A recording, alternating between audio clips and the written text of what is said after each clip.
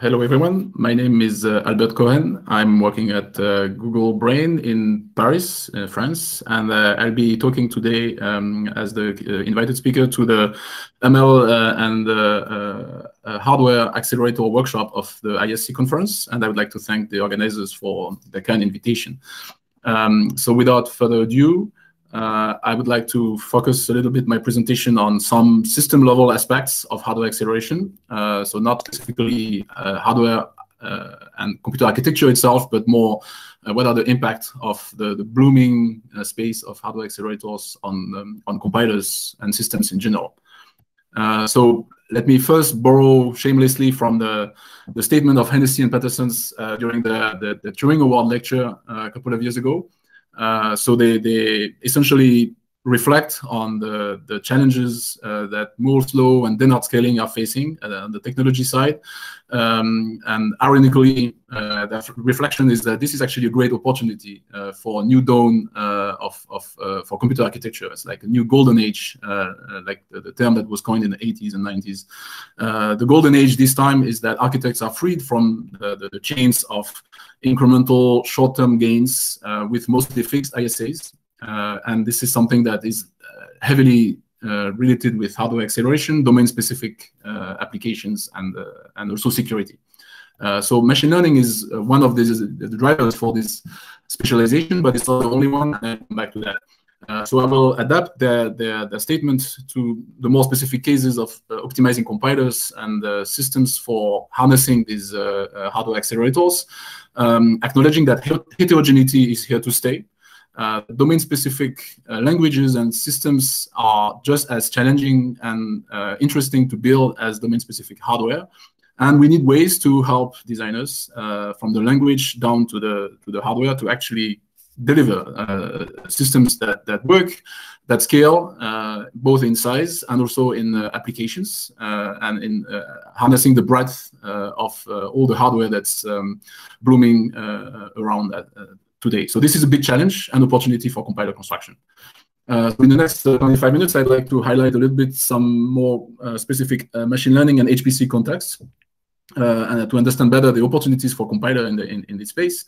And then I'll dive in more specifically on some compiler construction principles, a new infrastructure that has been proposed by Google, which is called MLIR, that many of you heard about, and also some research directions.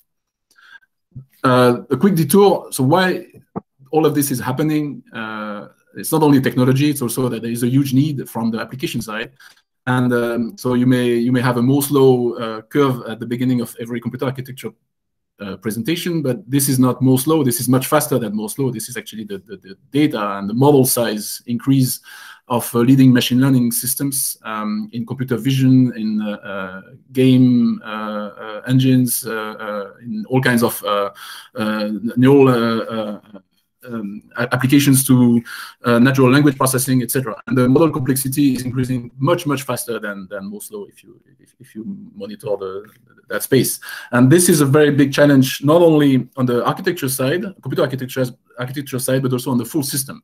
And there is actually a virtuous circle of growing data, more complex data as well, more diverse data, feeding in research on the algorithmic side, how to adapt those algorithms to run fast on more and more specialized hardware and hardware accelerators in particular. And this enables, again, more applications with greater data volumes, more complex data, and so on. So this virtual circle is really what's feeding both research and engineering in that space.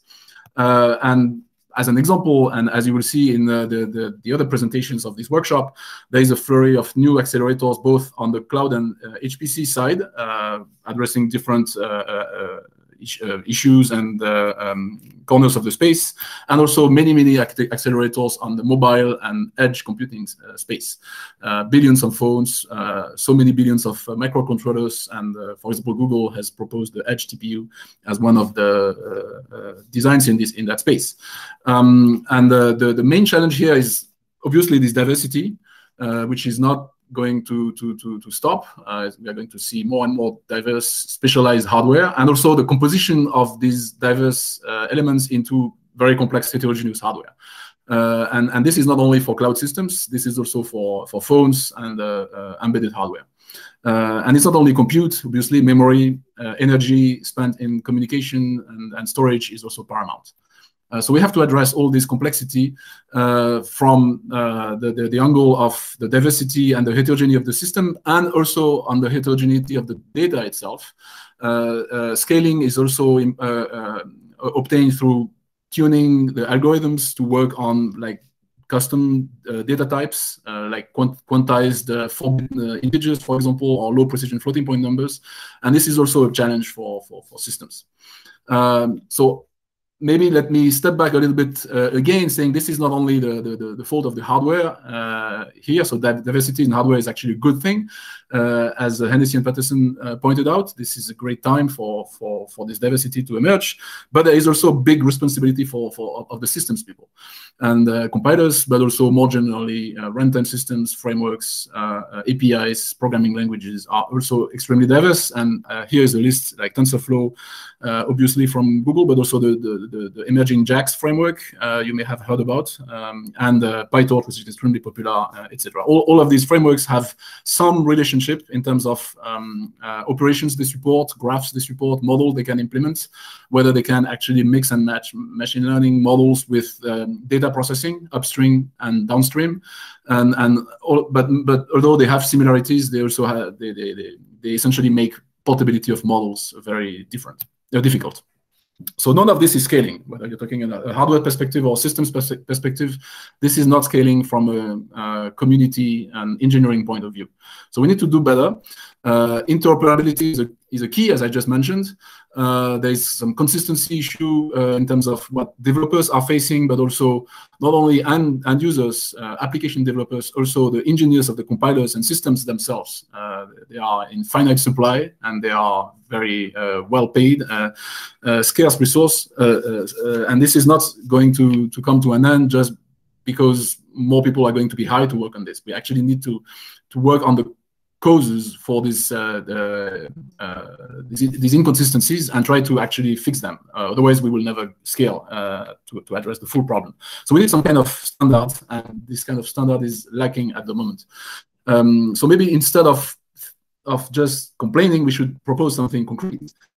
We all know that in this case, coming up with a standard for building systems and interfaces can be extremely costly.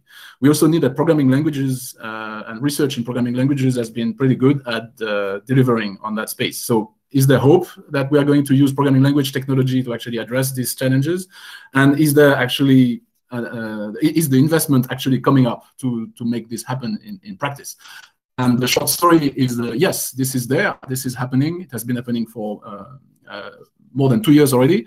And one of the answers is called MLIR. And MLIR means multi-level intermediate representation. Also, there can be many other more unofficial meanings for ML in that space. Obviously, you can find more information online. But MLIR was first started at Google in 2018 and was open source more than a year ago. And in September last year, it was also contributed to the LLVM Foundation under the Apache 2 license. So this is not a Google product anymore. This is managed by the LLVM Foundation, both in terms of IP and governance. And there are many partners from industry and academia who are also contributing and announced products based on MLIR. So the main goal was initially to rationalize the TensorFlow ecosystem, more specifically TensorFlow itself, going from the cloud level to on-device embedded mobile AI, working at both graph representations and also down to the execution environments and backend compilers. And this was only the beginnings. It has grown much more in Spectrum. So now it can be used much beyond TensorFlow. There are people playing with other frameworks, connecting MLIR based tools at the graph level or code generation level. And it's also used outside ML by people working on HPC, like climate modeling, for example. So this is largely due to this contribution to the LLVM Foundation. So let's dive in a few minutes explain what MLIR really is. So it's essentially a compiler construction, a set of compiler construction tools. People refer to it as intermediate representation in the compiler world, and it's extensible. That's its first characteristic. So there is no predefined set of types, compute operations, control operations. Everything is customizable in so-called dialects, and dialects are capturing domain knowledge and domain-specific transformations, analysis, etc. It was primarily driven by machine learning training and inference at all scales, but as I said, it's also now used in other domains thanks to this extensibility. It builds on LLVM-style API components, offering best-in-class programming models and technology. It's all in C++, but there are bindings for other languages emerging. And it's also independent of the execution environment. So there are runtime systems developed for MLIR, but MLIR is also meant to be used with existing runtime execution environments. And obviously, it's heavily modular and reusable, and I have more about this in a few slides.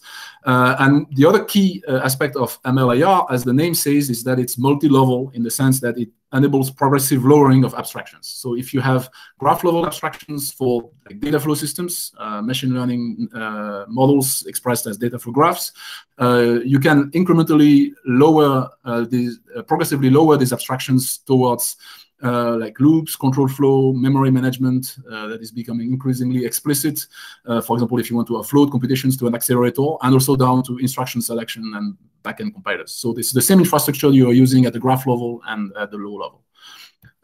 Let me dive in immediately on a concrete example. So you may use a similar syntax if you are familiar with the LLVM compiler infrastructure.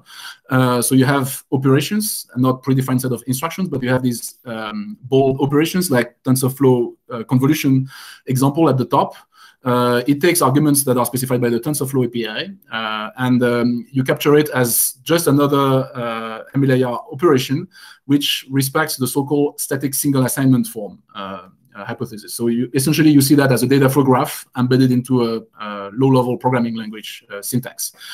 From this high-level operation representation of convolutions, you may want to lower it, to refine it, to get closer to a specific execution environment. And in this case, you may want to use the XLA compiler, for example, which is the TensorFlow compiler for generating optimized code on both TPU, GPU, and CPU. And in this case, a convolution will involve at some point for example, some all-to-all communication, like a reduction or scan or something. In this case, there is already an operation offered by XLA. We only need to model it in the IR itself, in MLIR, and have some transformation rules that lower the convolution into a bunch of operations, including this particular all-to-all communication. Further down, you may want to model code generation, for example, on the CPU or on the GPU, and code generation will involve some instructions like an addition, branch, etc. And the all-to-all operation will be lowered into some control flow surrounding this, enclosing these low-level expressions. All of this can be matched using rewrite rules, rewrite patterns, optimization heuristics that implement strategies to activate those rewrite rules, and in a very modular and structured way. So for example, you may want to lower some specific convolution of the graph while keeping other parts of the graph invariant, and based on feedback from the compilation, you may decide to restructure the graph or apply different lowering patterns on different parts of the graphs, for example. So it's extremely modular, and both from the user perspective and from the compiler construction perspective. All of this is within one single IR again. So in terms of code reuse, we are expecting a lot of benefits. And in particular, you're not limited to modeling sequential control flow or high-level like mathematical graphs of expressions. You may also model pretty low-level control flow dynamic features that are found in modern ML frameworks like TensorFlow 2, for example. You can execute both lazily and eagerly these graphs, and you can also explicit concurrency explicitly. So if you're finding yourself in a position of optimizing latency, hiding latency in a very complex implementation of a model on a very concrete system, heterogeneous with accelerators, etc., you can actually model all the latencies in the system, all the explicit data movements and specialization of control flow that is going to leverage these features of your hardware. And you can express this in the IR using the same infrastructure, whether you're at the graph level or very close to the hardware. Part of this is made possible by the usage of implicit futures, which is a very basic concurrency construct in programming languages. And so asynchrony and concurrency is essentially managed implicitly through this feature abstraction in various places in the MLIR dialects. For example, at the graph level, but also at the runtime level. You may want to dive in the presentations about the new TensorFlow runtime called TFRT that also makes use of this concept. So it's not limited to graphs, as I mentioned. It's also great to model low-level code generation. For example, if you're interested in GPU acceleration, you may want to use MLIR all the way down to generating LLVM bitcode for CUDA devices or other devices like SPIR-V, for example, Vulkan. So there is support for all these dialects of low-level GPU programming, both on the host side and kernel side, device side. And this lowering goes through some common infrastructure. For example, if you're interested in linear algebra, like matrix product, tensor contractions, and also convolutions, you have a generic pattern to capture those called linalg, which will model both the operations and their lowering. And then you have ways to lower these mathematical constructions from the tensor space down to more explicit memory management using arrays called memrefs in MLIR. You have ways to formalize optimization problems using some sort of polyhedral framework embedded into MLIR called affine, and going down to vectors and loops, etc. So all of this is, again, making use of the same infrastructure. There was a presentation at some MLIR open design meeting last year, if you're interested. And I encourage you to attend those meetings if you're interested, obviously. So stepping back a little bit, so MLIR, again, is not something that will provide you an end-to-end solution for a specific compiler problem. It's more a bunch of building blocks and modular components that you can use at multiple levels of abstraction, from graph level down to code generation, and through a bunch of rewrite rules, lowering passes, canonicalization passes, legalization, etc., that you'd like to do in a domain-specific and drive in a domain-specific way. So it's not specific to TensorFlow. It can support multiple frameworks, and it's not specific to a specific TensorFlow runtime either. It can also support multiple runtimes on the execution platform, whether you're on the cloud device, on an HPC setting, or embedded mobile setting, etc. So, for example, it's not opinionated as a compiler understood as a code generator either. You can see it mostly as wrapping library functions. For example, if you have numerical libraries provided by the vendors, hardware vendors, like the Intel MKL or cuDNN from NVIDIA, for example, you don't need to actually generate low-level code. You only need to harness and orchestrate the existing library operators. And you may want to combine MLIR modules only for that purpose, skipping the code generation part. Or you may not even generate code at all, even at the higher level of library functions. You may just use MLIR as a framework to optimize graphs, implement domain-specific like algorithmic optimizations from graph to graphs, and even to convert one graph to another. For example, if you want to migrate some model that was designed initially for the cloud to work on the embedded environment using TF-Lite, you can use MLIR for that today. So let's zoom in now on more concrete things you can do with MLIR that are not yet necessarily as popular in terms of like conventional uses in the ML space. And let me explain, for example, one kind of research project that we are building on top of this platform. So the general direction here is that we want to not only compile to accelerate machine learning models, I would call it compile to learn, or other people call it that way. We're not only accelerating ML layers and transforming graphs, we are also trying to learn to compile. So using like dogfooding our ML technology to actually build better compilers and to make compiler construction cheaper and more portable. So we want to build heuristics automatically, for example, from models that are being accelerated on the hardware that we are compiling as well. So this is a mutually beneficial process. And the picture here depicts the Google Brain actually fighting the Dragon compiler.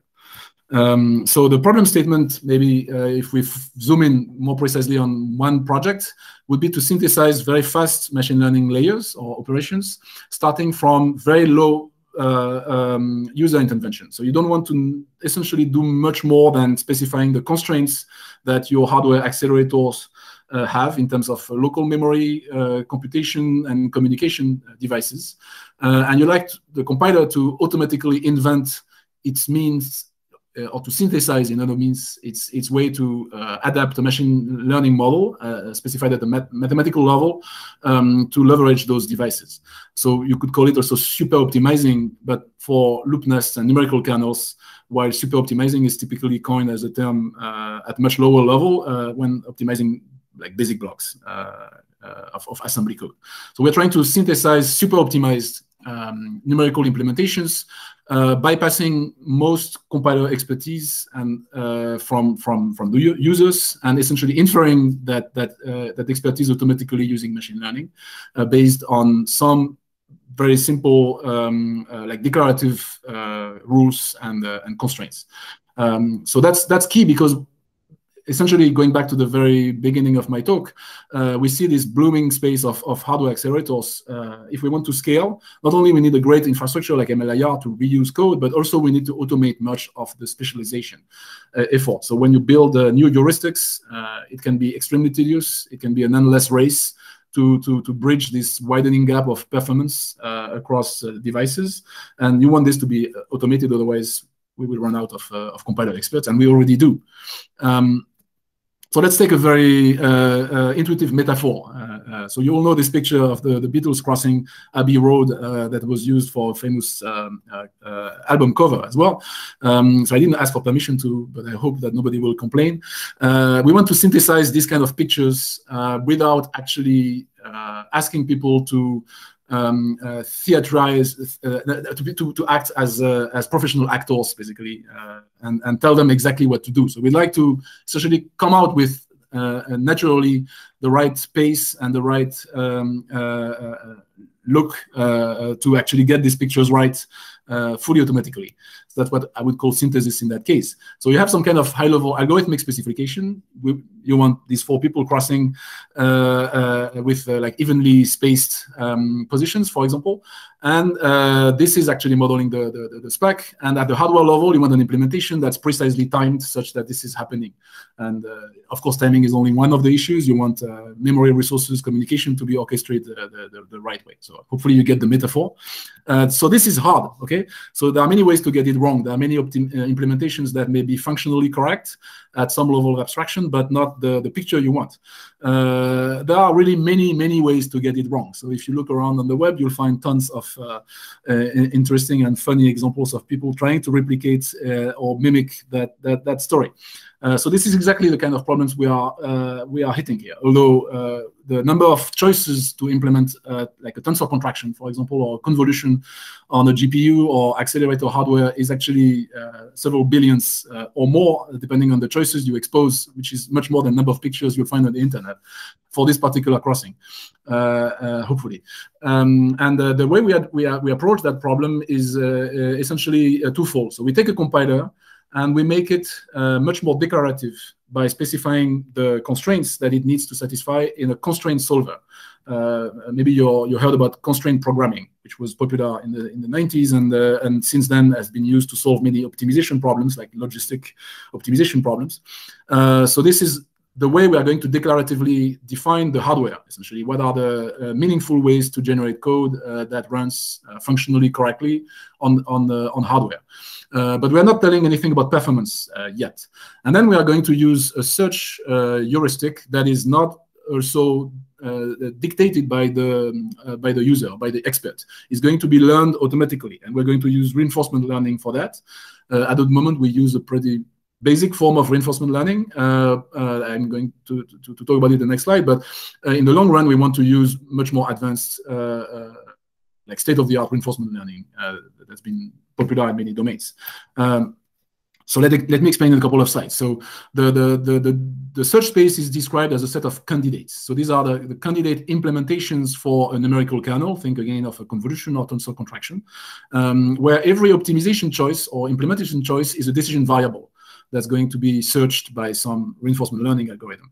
And taking a decision in that space is not, as you may think, picking a particular implementation right away. It's actually a progressive lowering mechanism as well. So it's more like restricting a domain to a subset of the possible choices. So when you make a choice, you're actually refining the space of implementations you're considering, but not immediately focusing on a particular one. And only in the end, when you have taken all the decisions, you actually have a fully specified implementation, and you can generate code to run on target hardware. So that's basically the end result of the search, but that's not the search problem itself. This is a concrete example. So again, using some LLVM-like or MLIR-like syntax, you may have like 3 operations: loading data from memory, adding a constant to that data called x, resulting into a variable y, and then iteratively accumulating some data into some other variable z. And this is very much at this point unspecified in which order you are going to schedule those instructions, or whether you are going to iterate on one statement or one instruction or another. In fact, we model the ordering and nesting decisions as constraints and decision variables, as I said before, and only the search technique will incrementally refine those ordering and nesting decisions. The only thing we know is that some decisions are coupled. They have to be coherent with respect to, for example, transitivity of ordering, or in the case at the bottom, if you decide that, for example, x, the x variable is going to be scheduled inside the loop, the D0 loop, for loop, then because y depends on x, it also has to be nested within that same loop. So there are some, or either nested within that same loop or another loop that will come after it. So these are the kind of constraints that you will state that implement functional correctness for your programs. So this is an example. One decision you may take will be, okay, let's schedule x within the loop and close it inside the loop rather than execute it before.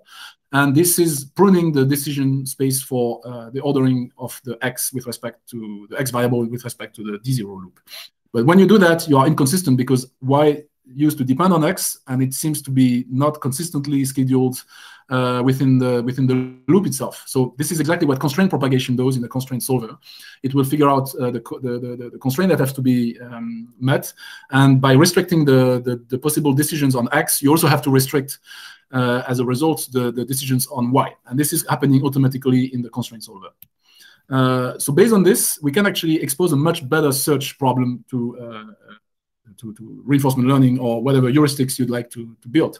And in this case, it's much more, we believe it's much more amenable to like brute force RL approaches, reinforcement learning approaches, because it makes the search space much more structured and uniform. Basically, all decisions commute. Obviously, some decisions are not compatible, but the ones that are compatible, you can take them in arbitrary order. This is very different from applying program transformations in a compiler in general. And also, all the decisions are known upfront. So this is something you can capture on the IR by saying, these are all the possible decisions I have on this set of instructions. Also, yeah, constraint propagation is a very popular and well-established framework that scales to large problems.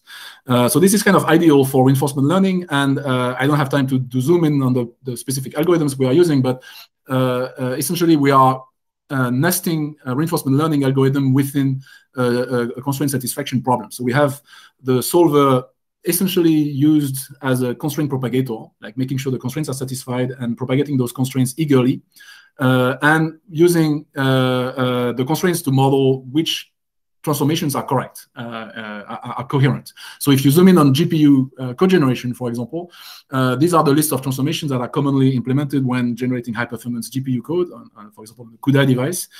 So you have so-called loop strip mining, so you decompose a loop into multiple levels of nesting, permutation of those loops, fusion of the loops, which is very critical, obviously, for exposing data reuse, pipelining, scheduling, rematerialization rather than storage. Like computation versus storage trade-offs are very important on accelerators in general, and also on the data space, like memory layout, data layout, data transfers, double buffering to hide memory latency, and vectorization. So these are the kind of transformations we can model, and we model them as commutative choices in this space. And the way we integrate reinforcement learning is as a heuristic that's being trained through the search process. So while the constraints are being satisfied, at the same time, you also evaluate some policies or evaluation strategies of profitability, immediate and also long-term profitability. And you can use a performance model also as a guide to cut some branches in the space. So this is actually very important. It's not only to select interesting corners of the space, it's also to cut out, to prune out full branches of the space that are not interesting.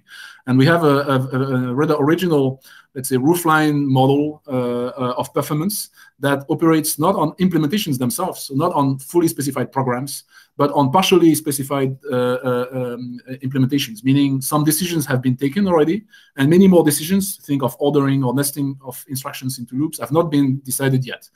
So this kind of very early model of performance while you are still searching for the best implementation. So combining these two approaches, like a strategy to guide the search and a strategy to prune the search using branch and bound and this performance model, we can actually prune most of the space very early on from the first choices that are exposed to the optimization problem and scale to much larger optimization problems. By much larger, I mean a few tensor contractions, not like full graphs. Obviously, this is more like at the operation level we are working.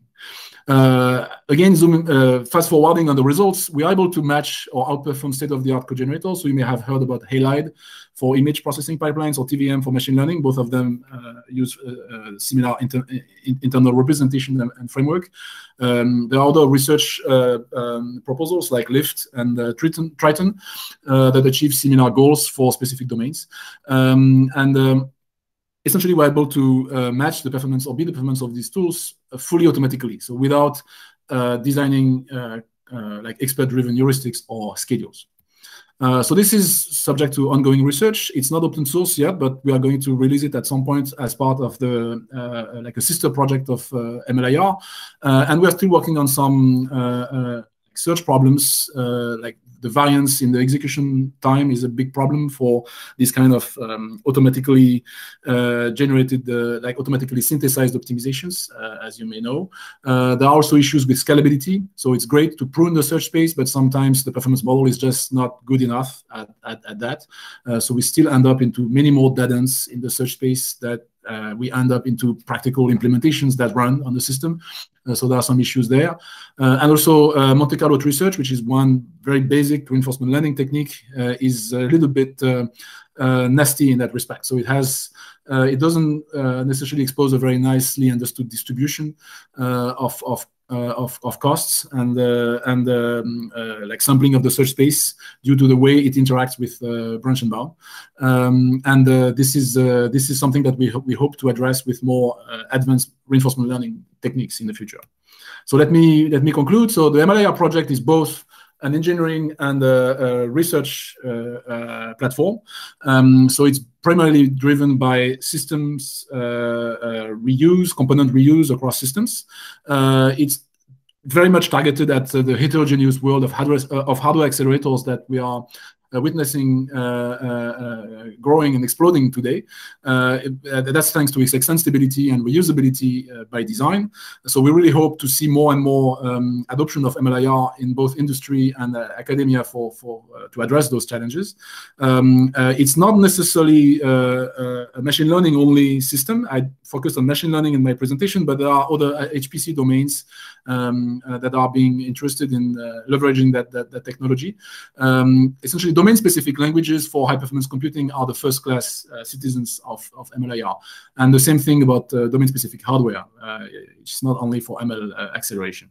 The reason it works is that we have all this ability to mix and match abstractions at different levels within the same IR and reuse components, whether you're defining new type systems or new concurrency constructs, new accelerator-specific constructs, etc. There are also means to model debugging, tracing, security properties in a transparent way across these different domains in MLIR. So again, you don't have to reinvent your developer environment or debugger support every time you move from one domain to the next or one accelerator to the next. I didn't have time to talk about this, but you can find more information online. And also, it's a great vehicle for research, and I proposed one example of research we are conducting in this space. Let me also add here, because ISC is a European conference. It's a worldwide event, obviously, but it's usually based in Europe, Germany, and much of the work on the core infrastructure and also on these research topics is actually happening in Europe. For example, in Munich, Paris, and London. So once again, thanks for your attention. I hope this is going to be interesting food for thoughts and discussions, and looking forward to discuss with you in the Q&A session on Thursday.